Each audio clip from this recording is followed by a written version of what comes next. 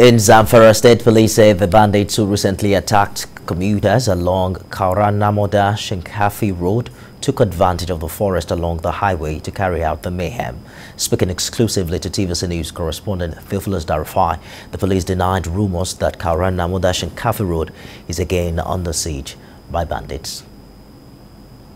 Kauranamoda-Shinkafi Road has become a no-go area for travelers and other road users over the last few days, following incessant attacks and abduction of persons by armed bandits.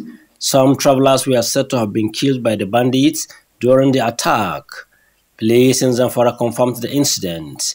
Spokesperson of the command, Mohammed Shehu, admits that the bandits have taken advantage of the forest along the highway and are launching attack from there on commuters. For some days, we have been having some security challenges where these bandits took advantage of some locations and attack commuters.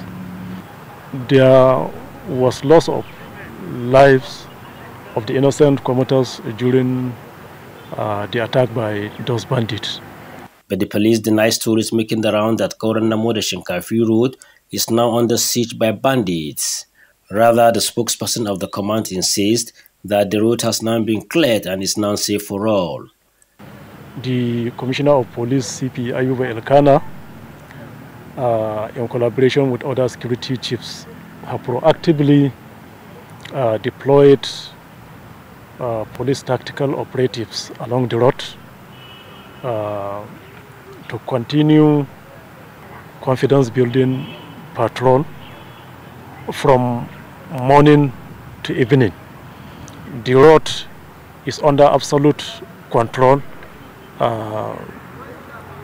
against the speculation that it is under siege. Shinkafi Road is not under siege. The police appeals to residents to continue to support security operatives in their continuous efforts to make Zamfara State safer for all.